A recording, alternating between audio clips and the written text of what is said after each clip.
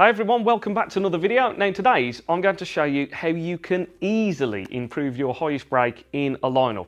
I'm going to put some graphics on the screen which is going to show the different types of shots I'm playing, and if you can take the tips in this video then I guarantee that you will improve on your lineup best break, and it's also going to help you in frames of snooker as well. Now the skill to improving your high break in a lineup and even in a frame somewhat as well is getting used to finding natural angles and not doing anything too special with the cue ball if you can avoid it. So let's have a look here. So I'm going to play this red below the pink just to free up the pink spot a bit. So what I'm doing here is I'm going to display some counters on the screen, roll it in, stun and screw shot. And what I'm trying to do here is find shots where I can just roll it in. So this red here is just a little tap in. I haven't had to use stun, nothing fancy. And this is really going to help you to improve your break if you can start to think of it in this way. So this pink again, I can just roll in. And what I'm doing when I'm doing these routines is I'm looking all the time, my brain is in that default mindset of, is there a shot that I can just roll in? So here, there is again, I can play this red here and just roll through for the blue. So yeah, nothing fancy to do. So just a natural ball shot. Yeah, and that just rolls through for the blue. Then I'm looking at the blue, I've got tiny angle so I can roll it on and off the cushion. So again, it's just a roll it in shot. I've got to pot it just to the right of the pocket, but that was okay. So I'm looking for a shot again. Is it possible to roll it in? It is actually in this instance, but I don't want to just because I want to leave this red for if I get into a bit of trouble. It's a nice, if I land the wrong side of the blue, it's a nice backup at any point. So I'm going to play the one that's in front of me, but I am going to play this as a soft screw. So yeah, just making the shot a bit more complicated just because I'm thinking about the future a little bit. Okay, so now I've got a good angle on the blue to just roll it in again. So I can just use my natural angle. On and off the cushion. Always get on and off the cushion. Try not to avoid them. Don't be scared of using the cushions. It really helps you to get the white back out in open play. So let's have a look. Is there a shot where I can roll the shot in? There are a couple of options here, none of which are going to leave me very good on a colour. So I'm going to choose to do something a bit different here. And I'm going to screw back for the pink. So just a little screw back to make sure I land good. Yeah, had to be judged nicely there, but now I'm back in good position.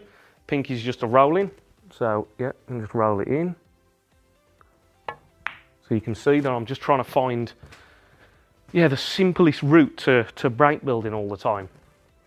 Okay, this red here, I can just, again, roll it in. I'm going to be on the black. Nothing fancy to do. Yeah, nicely on it. This black here, I am going to roll it in because I can get to this red, and that just removes one of the hard reds there. So, yeah, and if I go through far enough, I'll actually have a natural angle to get through to the black again. And I just am, I'm just far enough. So again, another shot where I can just roll it in. Not do anything fancy, trying to spot these natural angles all the time. Yeah, just rolled up to the black nicely. Now this one I can't just roll in. If I roll forward it's no good. Let's have a look at the pink. No, too thin of an angle, so I'd lose the white. So I've got to screw back on and off the cushion here, get the white back out into open play. So I've got to move out the way of the white quickly here. So yeah, you've got to give it a little jabby effect there to get out the way. Okay, and then I'm back to, right, is there a shot where we can roll it? Yes, there is. Third one up, we can just roll it in.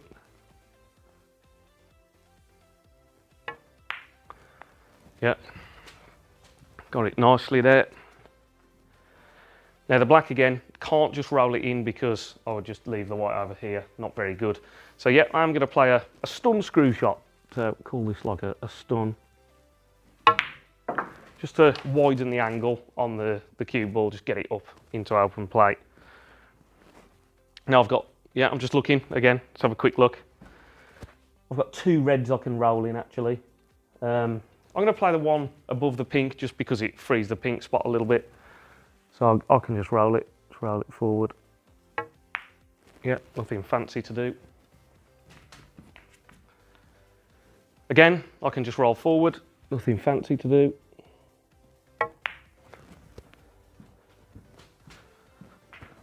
And you can see that, yeah, as much as I can spot natural angles, then very good. You know, it's going to help me to not do anything fancy with the cue ball. This time I am going to do something a little bit differently. If I roll this red in, I'm just going to be a bit nasty in between the pink and the black. If I play the red, the lowest one, the one closest to the black, little soft screw, and I can leave a little angle on the black. If I don't leave too much angle, I'll be able to just roll the black in. Okay, so let's look at the angle. So actually, with this angle, if I just roll it in, the white is going to lose. I'm going to lose the white to the cushion slightly. So if I pop this red here, if I pop the pink, here, this one, I can just roll it in and I'll just let the white run up the table. That one's back into the pocket where I'm standing, or the one below the blue there. Yeah, we got that nicely. So now again, just running slightly out of position here, so you want to try and rescue things.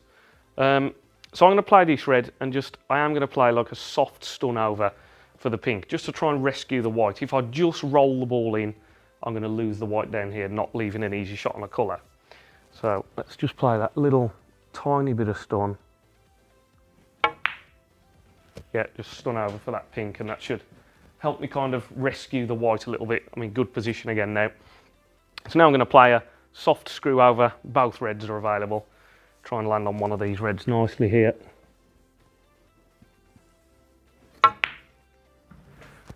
Yeah, and it's good. It's one of these sticky days today where I don't know if you can hear my cue sticking on my hand a little bit. So this shot is good. I can just roll it in, nothing to do. I'll leave a low black.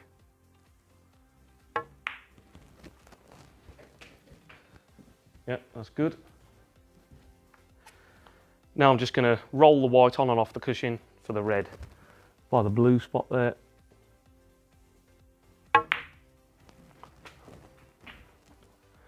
And if I go far enough, I would have had the other one that I could have just rolled in, but I'm okay here. So this one, little stun over. I can't just roll it, I would crash into the blue, so let's get a bit of stun. So a little bit of stun on, so it's like a soft screw. Yeah, and then it means I'll just hold for a bulk colour nicely. Now, what can I play? I could play for this one here, but it's a nice one to leave till last, so I might even come off the cushion and just flick down to this red here. So let's just go down to it. Yeah, and if the white slows down a bit. Yeah, and it was just a nice one to get on, just so I can leave that red by the colours for last. So use the rest for the first time, but I have got a shot where I can just roll it forward, so probably going to be on the pink or black here. Yeah.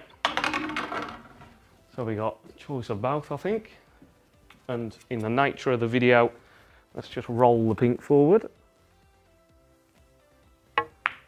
Yep.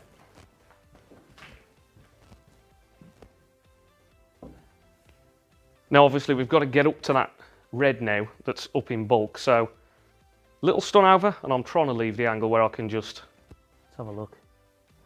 I mean, the better shot is to get on the black here, so let's try and force it over, so it has got to be a stun. Yeah, and I've managed to force it over there, yeah. And now we want to get, yeah, off the cushion and try and get up to that red. So this again has got to be a stun, unfortunately. And as long as I, yeah, just miss that middle pocket. Yeah, we're nicely to this red. So I had a couple of shots there where I had to play them as stuns to just try and rescue the cue ball. This one, I can just roll it again, just on and off the cushion, out for the green. Yeah, just a nice bounce out. And I think, I mean, I could even here. I could play yellow for yellow. The green is a natural shot to bounce off, but the yellow is actually going to leave me perfect. So of course, it's more difficult to roll everything in when you come to a colours clearance, just because, yeah, obviously you're going to need stuns and screws just because of the nature of where the balls lie. But This is one where, yeah, just a little soft screw. I've got the yellow again. Yeah.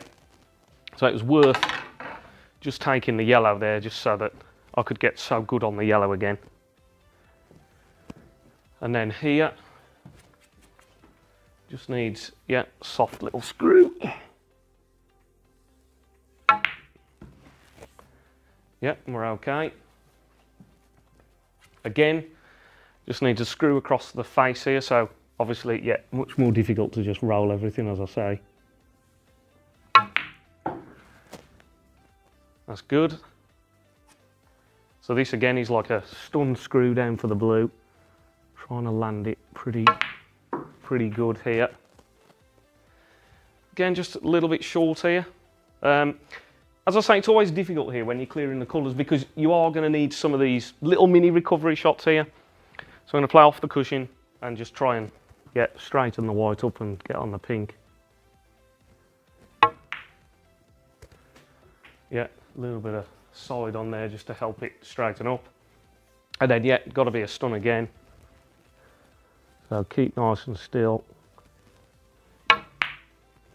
Yeah. And then, of course, this one, I can just roll it in. So, roll it in.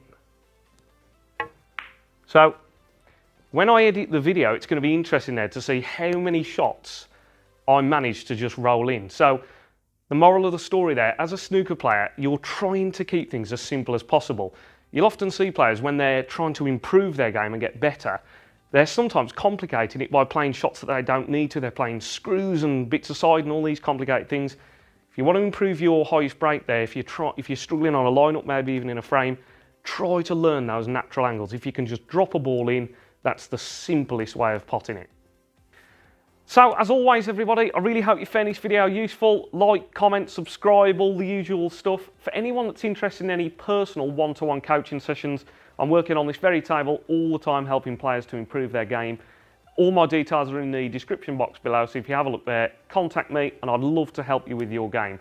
As always, thanks a lot for watching, everybody. Stay tuned for next week's video. Cheers.